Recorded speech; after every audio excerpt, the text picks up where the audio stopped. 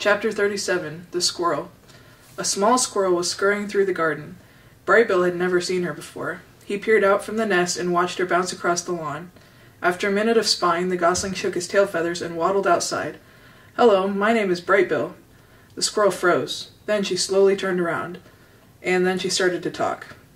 "Hi, Brightbill. My name is Chit-Chat, and I'm a 12-and-a-half-week-old squirrel, and I'm new around here, and your home is really big and round, and I don't understand why smoke sometimes comes out of it." Reader, I'm not quite sure how Chit-Chat got enough air into her lungs to go on like that. And I'm not quite sure how Brightbill had the patience to listen. But he stood there and politely nodded as Chit-Chat rambled on and on and on. "And sometimes I see you waddling behind your funny-looking mother, and you seem so nice that I thought I'd come down and introduce myself. But now I'm nervous, and I'm talking too much, and my name is Chit-Chat. I think I said that already." There was a pleasant silence. Brightbill stood on one foot for a moment.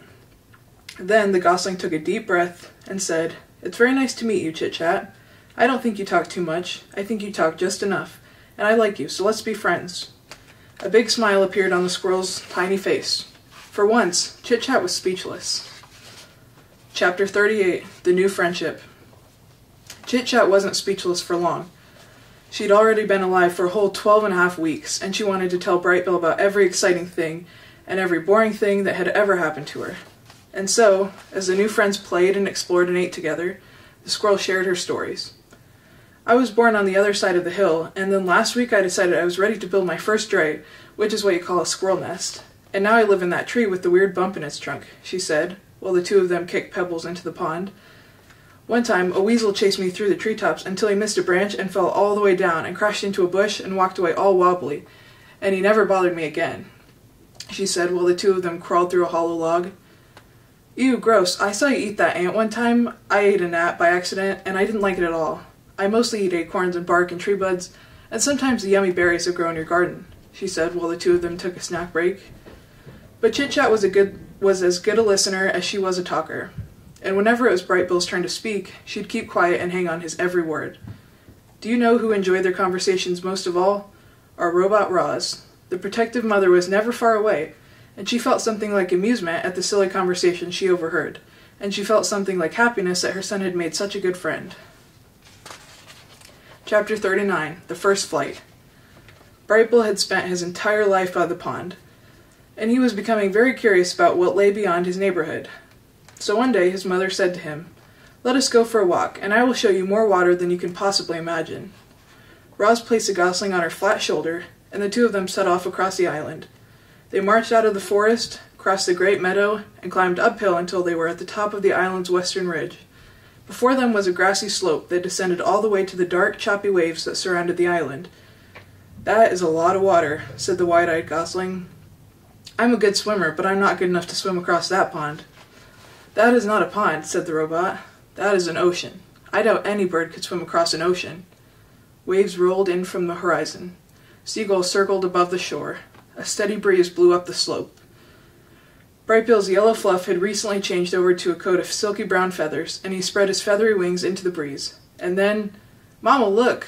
For the briefest of moments the wind lifted Brightbill off the ground, but he quickly tipped backward and thumped into the soft grass. "I was flying," he squeaked. "That was not flying," said Roz, looking back at her son upside down.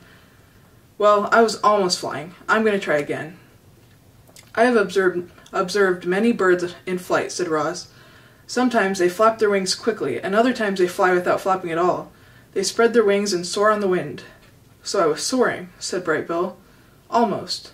Look at that soaring seagull. It seems like she is not doing anything.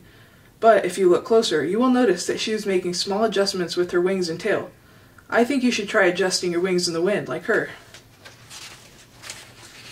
Brightbill hopped onto a rock and opened his wings wide. "The wind is pushing me backward."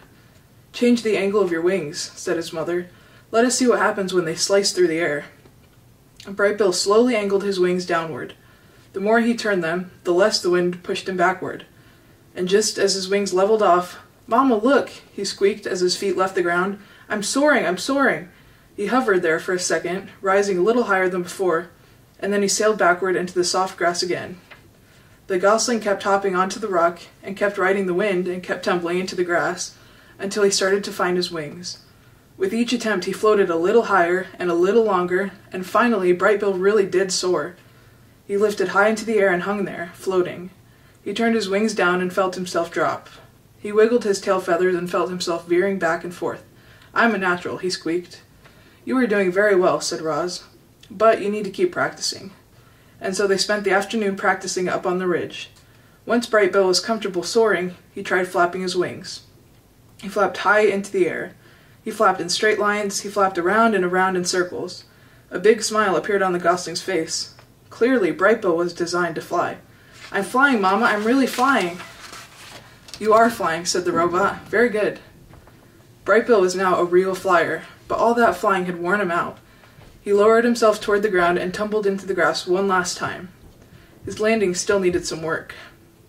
Roz placed Bright Bill on her shoulder and headed back to the nest. "I can't believe I can fly now, Mama," said Bright Bill in a sleepy voice. I just wish you could fly with me." And then the gosling's words were replaced by his quiet, steady breathing. Chapter 40. The Ship. Bright Bill was a flying fanatic, and his favorite place to fly was up on the grassy ridge. The robot and the gosling liked to spend afternoons up there, working on the finer points of flying. And it was on one such afternoon that they noticed something mysterious far out at sea. Bright Bill spiraled down to his mother, flopped onto the grass, and pointed to the horizon. "Mama, what is that thing?" Roz's computer brain found the right word. "That is a ship." "What's a ship?" "A ship is a large vessel used for ocean transport." Bright Bill's face scrunched up with confusion. "Used by who?" "I do not know." It was the first ship either of them had ever laid eyes on. From that distance, it looked as though it were moving slowly, but it was actually racing through the waves. From that distance, it looked as though it were small, but it was actually one of the largest ships ever built. The robot and the gosling watched it crawl across the ocean until it finally disappeared to the south. Where had the ship come from? Where was it going? Who was on board? Roz and Bright Bill had many questions, but no answers.